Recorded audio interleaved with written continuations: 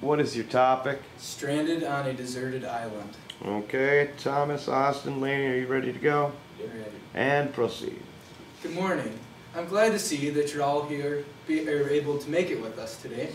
I want to thank you for booking your cruise through the Olivia Cruise Company. We offer one of the finest cruises in the whole area, and I want my main man Thomas over here to tell you a little bit about this great cruise. So on this cruise you will see there is an option of swimming, and there are a lot of exotic foods and drinks, and this just should be a very relaxing time on this wonderful cruise. But just in case the worst were to happen, some accident just like this, and you end up like this guy right here, we've set up a couple steps for you, just in case this were to happen. So the first step, and the most important in any survival situation, is to find fresh water. Fresh water has been called by Leonardo da Vinci as the driving force of all nature. But why is it that water is so important to us? Well, Hint.com informs us that 75% of our brain, 75% of our muscles, and 83% of our blood is all composed of water. So that's just a good indicator of how important water really is for bodies to keep functioning. And not only that, you can become dehydrated on a tropical island in as little as 24 hours. Or at the most, you have about 3 days before you're going to become dehydrated. So it's very important to find water.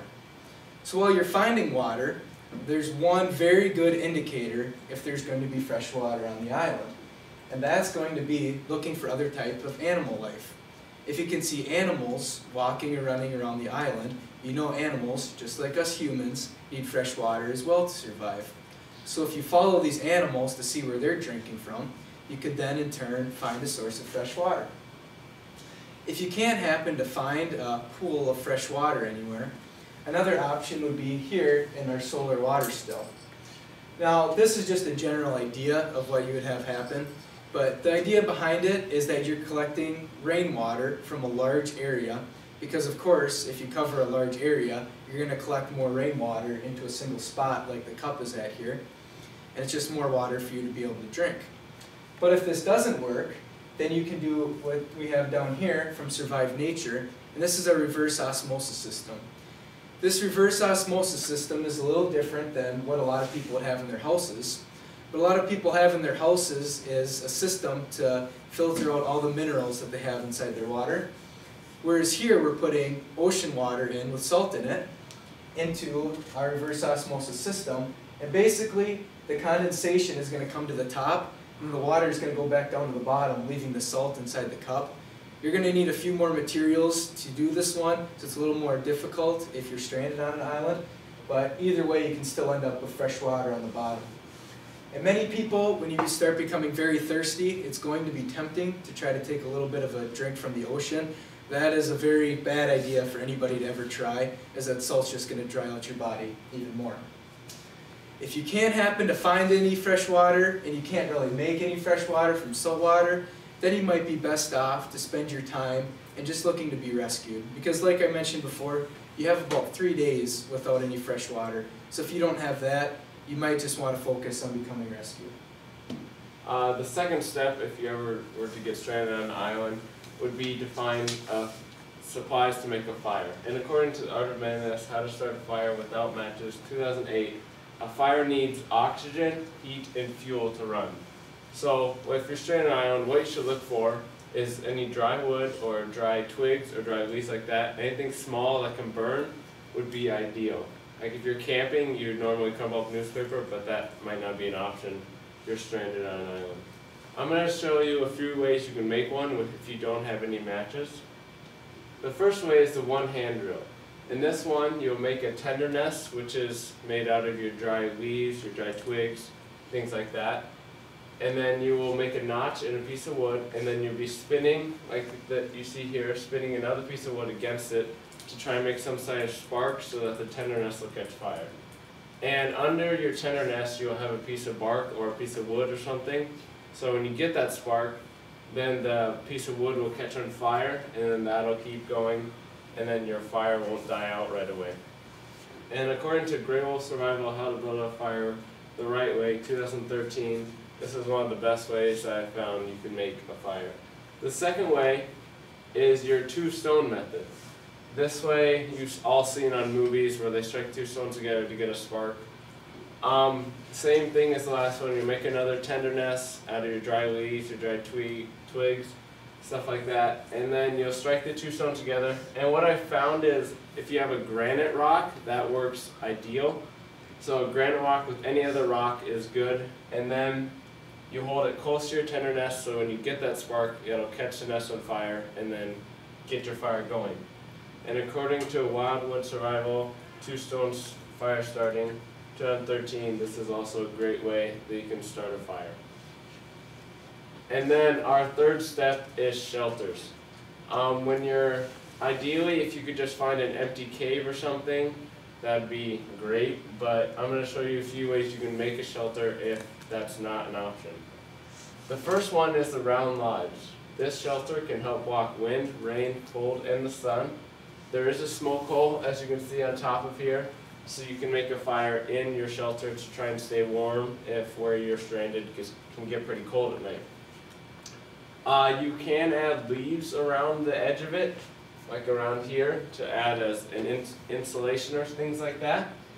And according to Outdoor Life's article, Survivor Shelters, 15 Best Designs and How to Build Them, 1015, this was one of the top 5 ways to make a shelter. The second one I'm going to talk about is the wiki-up. This is a small teepee-like structure made with sticks and brush, and as you can see, you can add leaves or not, depending also on your climate. And how you make this, you have large sticks to start with a Y-shaped fork at top, and then you add those together. And then you go around, and then once you have the large ones put together, then you add in the smaller sticks to add in as insulation, and you can also add leaves varying. And according to How Stuff Works, How to Build a Shelter, this was also a great way to make a shelter. The third and final way is a leaf hut. This is a tent-like structure, so for laying down in, and it's a two-sided wedge-shaped structure. And you can make sure the sticks are very close so that your leaves or vegetation on the side don't fall through, because that would be very bad. And how to make this, you'll have a 9 to 12 foot log as your structure here, and you place it against a rock or another tree to angle it up. And then you have your two Y-shaped forks at the end, and you'll just add in the sticks all the way down, and then add the thickness of your brush or vegetation depending on your climate and things like that. So your fourth step is going to be to find food. And according to Livestrong 2015, depending on your weight and your size, it depends on how long you can survive without your food. Some people can last 2 months and some people can last 3 months. So one of the simplest things that you can find while you're on this island is obviously going to be fruit. You can look for your melons, your bananas, your coconuts, and your berries. But according to Outdoor Life 2015, you want to steer clear of holly and wild cherries because those are poisonous. And you're probably wondering, how do I know what's poisonous and what's not poisonous? According to The Telegraph 2014, here are a couple steps to help you.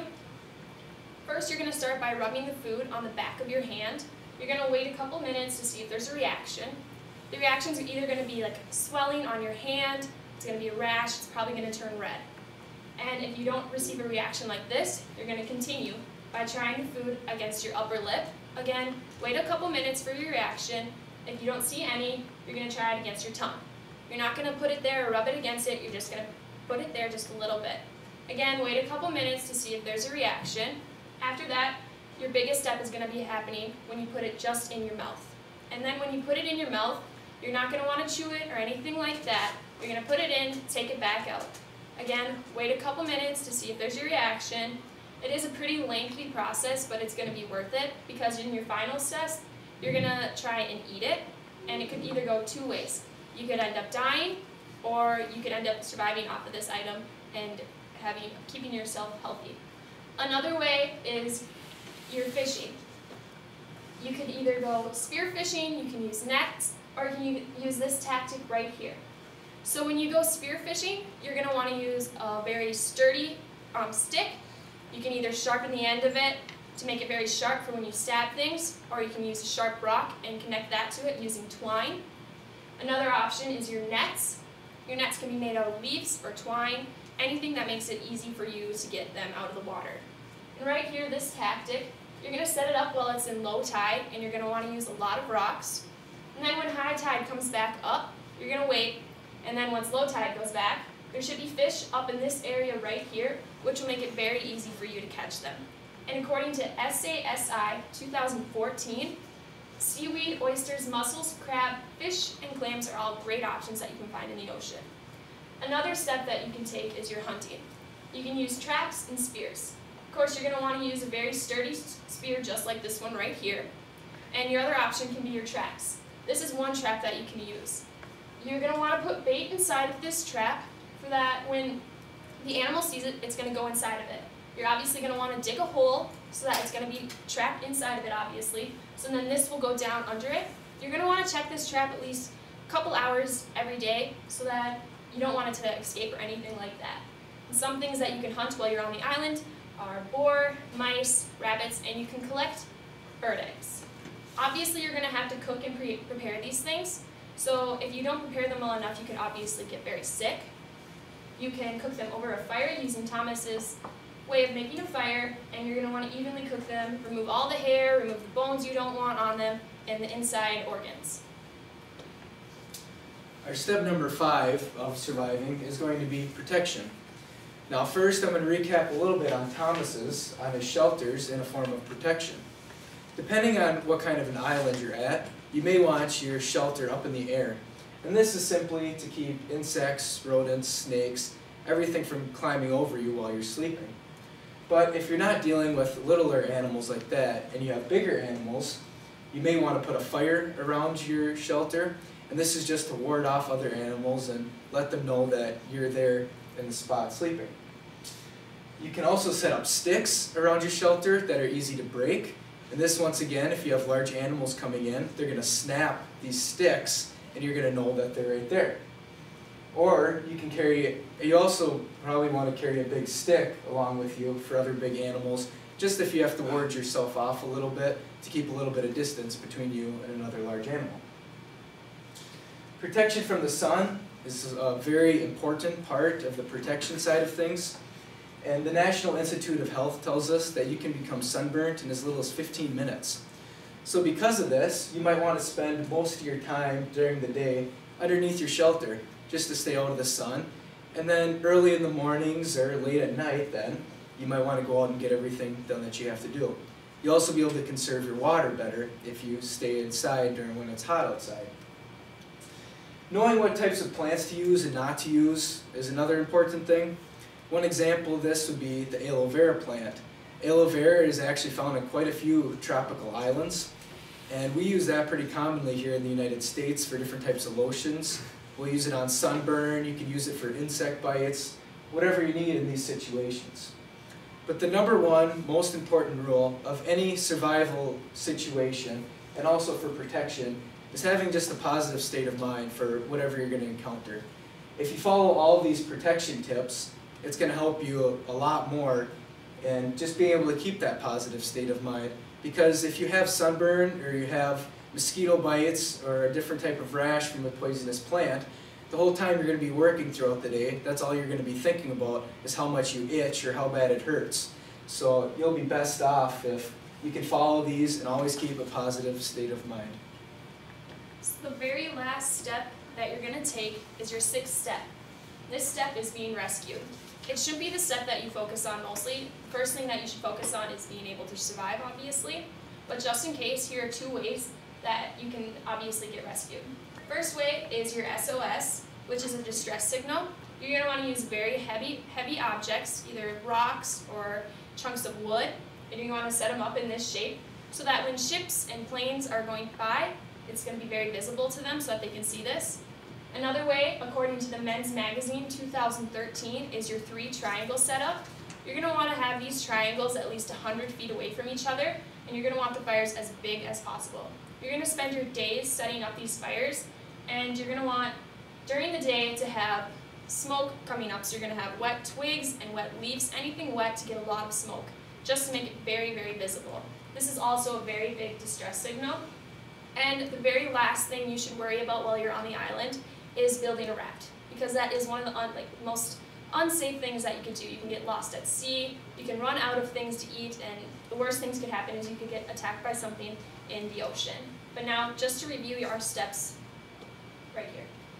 So just to review a little bit, the first thing you want to do if you ever happen to get stranded on an island would be to find a water source. And if you can't find a fresh water source, you'll want to go through Austin's methods of trying to get salt water clean and able to drink. The second step would be to find materials to build a fire. Building a fire and keeping warm is a very important thing, and you could also use it as a sort of protection to keep the animals away from you and things like that. The third step would be to make a shelter. Obviously, if you could just find a cave that was empty or things like that, that'd be ideal. Easier, less work, you could focus on making your fire and getting water and other things like that. But if you can't find that, then you'll have to make a shelter with using large logs and things like that. Just keep protected from everything else. The next step you should take is finding your food, finding things that you're most comfortable eating, and maybe the easiest things that you can find to eat. Remember, you're going to want to cook them thoroughly so that you don't end up getting sick when you don't have to be sick. And your fifth one is your protection. You're not only going to be protected by the animals around, you're also going to have to be protected by the sun. So you need to find your aloe, you need to stay out of the sun, anything to keep you from getting sunburned. And your sixth one is going to be rescue. You can use two of the ways that I have set up here, or you can obviously make your raft, which I would not suggest. We thank you for joining us here today. If you have to remember one thing about this speech, we want you to remember that the positive state of mind is the number one in any survival situation. We also hope that you learned a few tactics in case you ever happen to become stranded.